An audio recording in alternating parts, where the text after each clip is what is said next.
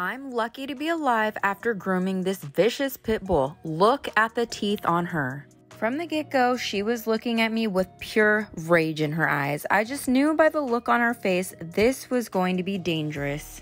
And I was right. She viciously rested her head on my arm while I was dremeling her nails. I could hardly finish because I was shaking in fear.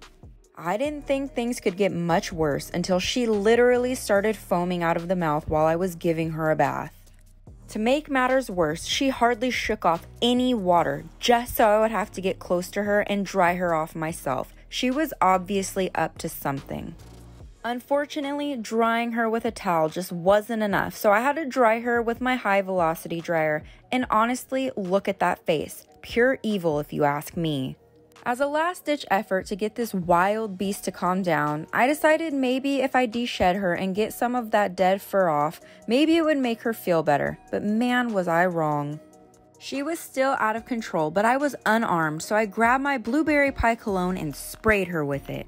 I thought that would do the trick, but it didn't. There was only one thing left to do. I had to fight back, so I gave it all my might and I booped her right on the nose.